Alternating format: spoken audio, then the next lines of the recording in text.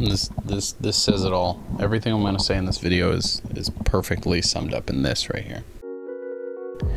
I'm feeling what I felt when Caden was born shortly after, which is a can I do this? Can I continue to do this feeling? It's not great. It's not great. It doesn't feel amazing. My motivation is just really low, and it's because I got a lot of new things going on. I mean, adding a second kid to the atmosphere of my life is a lot. There's a perfect ebb and flow to my desire to continue to pump out a video every single day. It's not that it's hard. It's not that it's something I can't do. It's just right now and in times in the past, it's something that doesn't feel fun. It seems like it gets harder and harder as my life gets more and more complicated. And I know that this feeling is temporary because it always has been. But when you're in that moment, when you're in that era, it feels it feels like it's harder to get out of every single time. Looking back on it though, when I'm back in the high, it doesn't seem like it was very hard. I guess I'm just sort of reflecting because I just don't know what else to make today. Because every time I feel like I can't do this anymore, there's always like this sort of renaissance at some point. It can be weeks, months, where I realize that I just have to rethink what I'm doing and I can find joy in it again. I'm not depressed. I'm sad for it. I'm sad for feeling like this, but I'm not sad in general, so it's okay. I think it's inappropriate for me to not acknowledge this. I think it's part of the project. I think it's definitely part of the challenge. It's what makes it a challenge to continue to do a video every single day, year in and year out.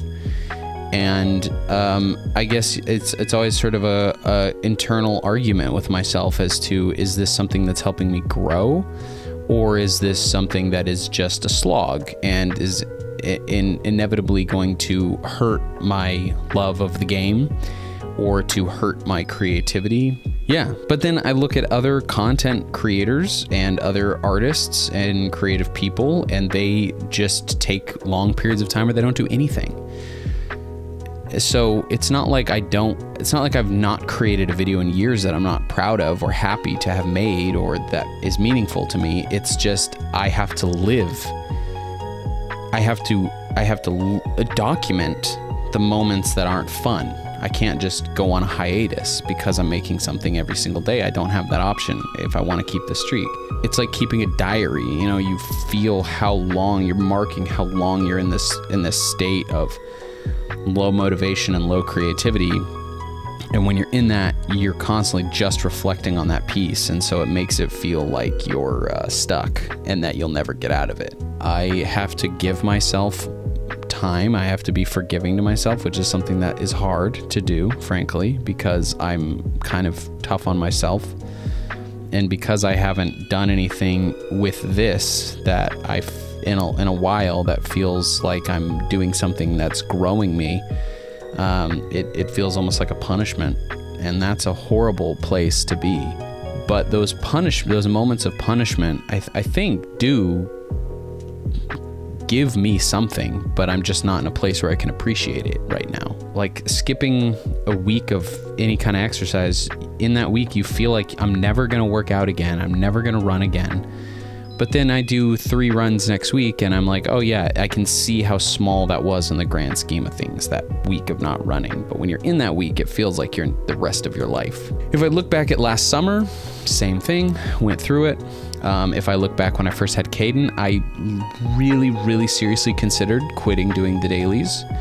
And I'd be lying if I said that thought hasn't passed through my head in the last couple weeks. But I just have glaringly, my ship is just rocking back and forth, and so it feels very out of control. And so once again, I have to wait till I can right my ship, find the routine with having a newborn and a toddler, and making sure that I can be the best for them first, and then also the best partner for my wife first, and the dailies just aren't first. And then there's other things standing in line, you know. And I just don't know where everything fits. And I don't know how to balance the effort levels. But I'll get back, I'll find it again. I just have no way of telling myself when that will be right now. You know, I look back on the last 7 years very fondly.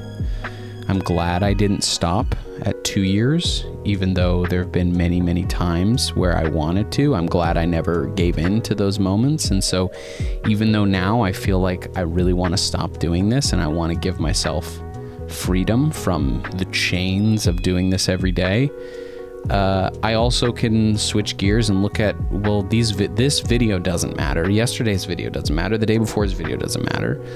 But another year from now, these videos will matter because they got me to continuing the streak a year from now. Does that make sense?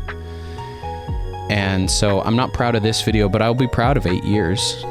There is and should be a time where I stop doing this, because at a certain point, it will get to be more work than it is joy.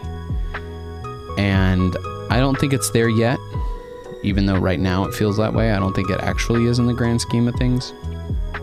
But I mean, I don't really ask you of anything. You're not paying for this content. You're not being forced to watch this. But I guess, you know, I ask you as a way of asking myself to,